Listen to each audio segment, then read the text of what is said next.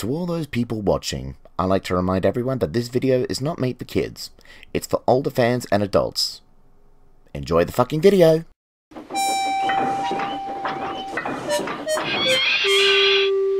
James the Red Engine was restless. Since his accident with the trucks at the cow pasture, the fat controller had let him shunt around the big station to gain confidence with trucks again.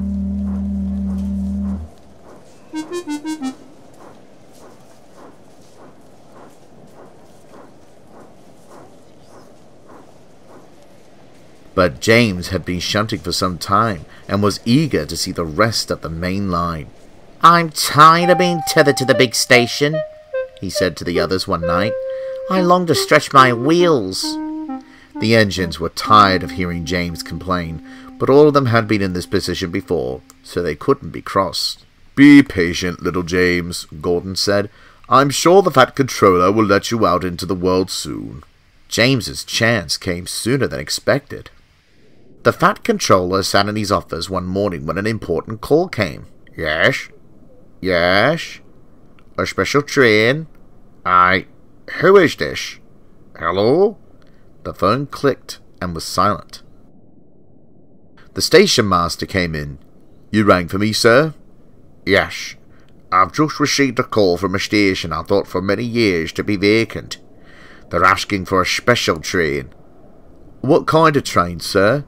"A goods train," he replied solemnly. "Surely it's a joke, sir." The fat controller looked very grim. "No, I'm afraid it's not." "Well, who would take this train?" "A goods train, sir? Down the main line? Do you mean it?" James said excitedly. "Yes," said the fat controller, "but listen very carefully. You are to take these trucks to the old station and leave them there.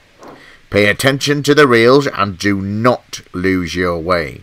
James wasn't sure what the fat controller meant, but he was happy to be out of the yards. Later that afternoon, James set out for his destination. James loved it. He cherished the wind in his face and the countryside rushing past. Finally, a chance to stretch my wheels. It took some time to reach the old station. By then, the sky was getting dark.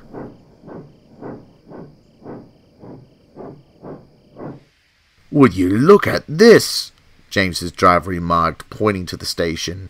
"This used to be the junction to an old branch line long before you came along, James." "Really? Who ran the branch line?" "An old engine, about the same size as Thomas. He was put out of service a long time ago." "What happened?" James asked, beginning to feel uneasy. I don't remember exactly," his driver replied. James got the feeling that his driver wasn't telling him something.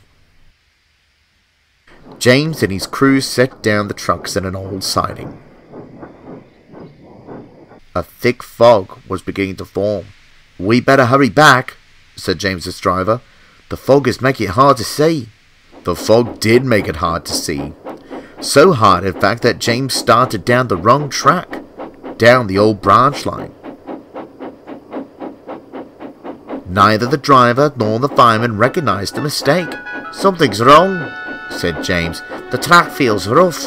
"It's an old section of main line. You're just not used to it, James."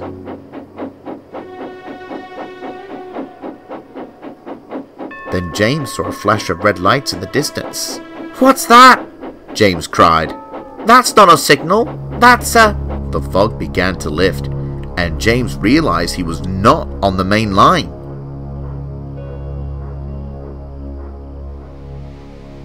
James was not sure where he was, but what he saw there terrified him. Up ahead was an old engine shed.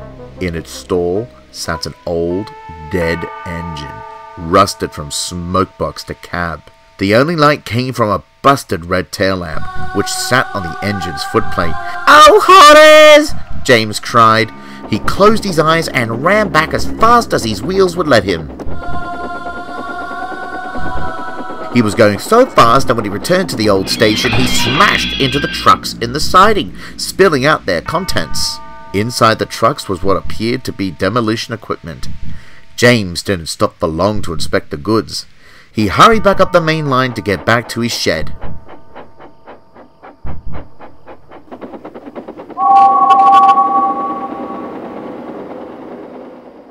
The old station sat eerily quiet. The door of the station building creaked open, and out stepped the fat controller. He sighed as he saw the contents of the truck strewn about on the ground. "I really hope James wouldn't have seen this," he muttered to himself. "I've got to correct my mistakes, no matter how old." Taking off his jacket, the fat controller piled as much of the equipment in his car as he could, and hurried down the dirt road towards the old engine shed.